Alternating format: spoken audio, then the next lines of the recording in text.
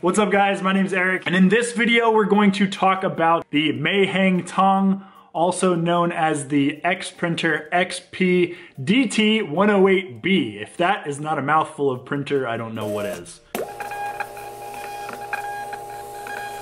In this video we're going to go over my initial thoughts of the printer. I did a unboxing of it. I set and tested compatibility with eBay, Amazon, Mac, PC. Tested it with 4x6 shipping labels and also Amazon FN SKUs. If you haven't already known, I have a lot of printers. I've always kind of been fascinated with printer qualities, printer types, and I've sold a lot of printers. I bought and sold a lot of printers. I purchased it off of Amazon for $97.19. I think it was the cheapest thermal 4x6 label printer that I could find on Amazon at the time. And I haven't owned any of them with this design where it's pop open the top, it's square, fan fold in the back. I've never owned one like this, so I wanted to get one. So when I get the Rollo, I have something to compare it to, kind of in the same product class. The listing I bought it under was Meihengtong. There's probably different flavors out there. It looks like it was an Alibaba private label product from a bunch of different companies. And it did not have good reviews.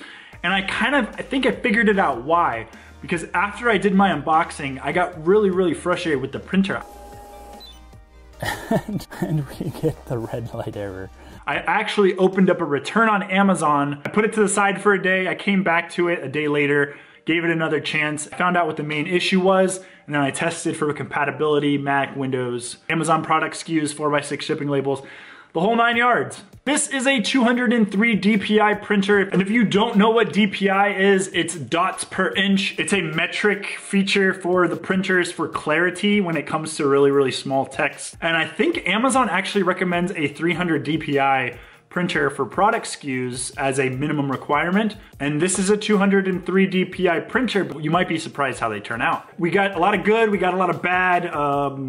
We're first gonna go over what I like about the printer, the good, and then we'll go over the bad. First thing that stuck out of this printer was the price. The good thing is that it's under $100, so it's under that $100 price point. You're getting a brand spanking new printer. It's like factory, straight up, right out of the box, as new as it can get. And I know new products are a thing for some people. Me personally, it doesn't make a difference, new or used. I like to troubleshoot and figure stuff out myself, but maybe for you, a new product is the way to go. So that sub 100 price point I really like. Another good thing, but it's not a great thing, is that it does have a 1-year replacement or refund warranty. At least that's what it says on Amazon. I've never personally claimed a warranty from this company. After the Amazon, what, the 3-month period, I don't know how you would really claim a warranty. Reach out to the company maybe. And while we're on warranty, most printers, other printers like real company printers like Brother, Zebra, Dymo, even Rollo, but Rollo's really a private label company. But anyways, they offer at least 2-year warranty usually. If you went with another company, you'll also get a better customer support experience. Because this is like a weird one-off private label, I don't think they're going to walk you through setup or understand like how to set it up with this or how to set up with that. You would be stuck with me to do tutorials for you,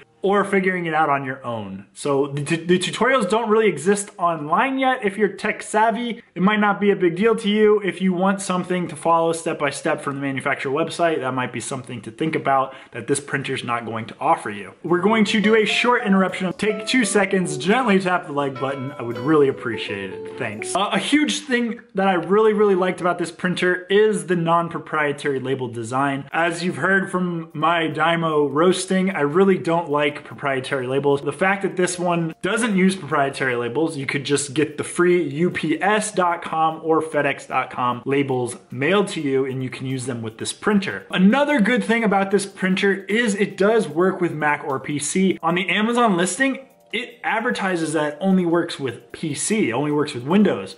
However, tinkering for a little bit, I did find a driver that works fine for Mac. It prints clear. I will make a tutorial for that video in the future. Another good thing about this printer is it prints fast. It's this newer printer design with low DPI. The more dots per inch, the denser the image, the slower it's normally gonna print. So a Dymo prints at 300 DPI, so it's gonna print a little bit slower. This is at 203 DPI, and with that lower DPI, you are gonna get a faster print, although the image might not necessarily be as clear or crisp as a 300 DPI printer. but that's the trade-off. Speed for clarity, and 203 DPI is the lowest requirement for shipping labels. So that's usually why manufacturers make shipping printers with a 203 DPI, because you get the quality that you need for shipping, you get the speed all in one package. The next thing that I really like is kind of weird actually, and that's the way that it beeps, the noises that it makes. I don't know why, but it has like an R2-D2 electronic-y beeping feel.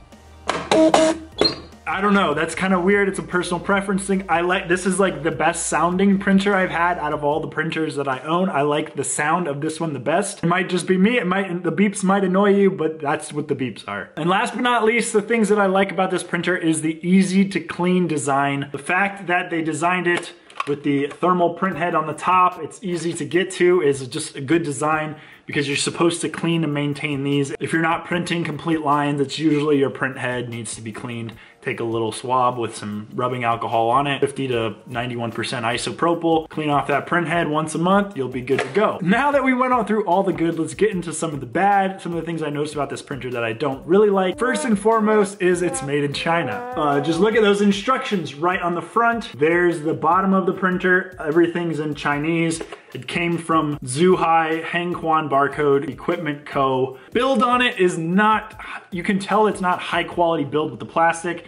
Just look at the flex in the guides there. I mean, you're not really gonna be flexing the guides, but just to show you, it's not the greatest quality. Another thing that was bad about the printer is this is the driver that they mailed me. It's a Banana CD CDR, so it's a burnt copy of the driver, and most computers don't even have CD drives these days. So how are we gonna install the driver with this? That Banana CD was absolutely useless. It came with a user manual, and if you actually open up the user manual and look, a picture of a printer that isn't even ours. How good of instructions are these when it's a printer that we don't even own? I don't know. Installation was not easy. I'm going to have to make tutorials on it in order to help people out there. Just based off of the Amazon reviews, people are having trouble calibrating and installing this printer on Windows and Mac. So that's what I'm here for. I'm gonna make some videos to make the whole product experience a little bit easier, although the company needs to be doing this for you. So another thing I don't like about this printer is the power port. It's this 3-prong proprietary port that goes into the back of the printer right here, rather than just using a barrel plug like Zebra, Dymo. I'm not a fan of the design. It's worth mentioning, if you were to lose the power supply, I don't know where you would get a new one from. I don't even know what that's called. If you're an electronics guy and you know what that's called, please let me know in the comments. Maybe it's not proprietary, maybe it's actually something that a lot of people use. I just don't know, I couldn't figure out what it was called. So I hope I don't lose my charger. And the last thing that I don't like about this printer is that it is a fan fold design, meaning that the labels have to sit outside of the printer behind it, and it takes up this much counter space rather than just this much counter space for an all-enclosed printer.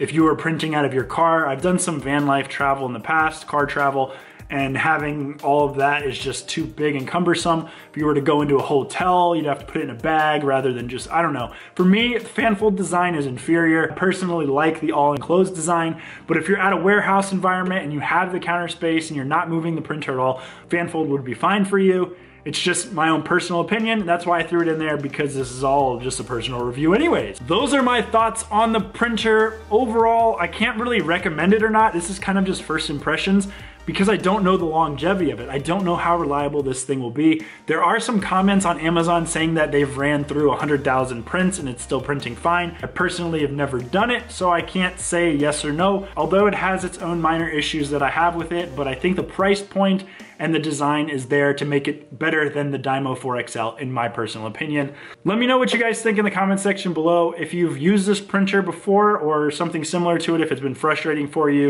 Thank you guys so much for watching. If you haven't already, please give this video a thumbs up, and I will talk to you guys in the next video. Bye.